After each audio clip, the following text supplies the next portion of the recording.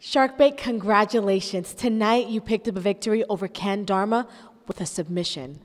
Yeah, this is my second win in a row now. First, it was a spinning head kick to Dingo. Now a submission victory over Ken Dharma. I really feel like the ball's rolling for me at this point. It was a rough start, as you guys saw, with Jeremy Wyatt and the foundation. You know, some say I bit off a little more than I could chew. The way I look at it is, you know, them teaming up with each other. They needed each other to beat me. I'm moving on.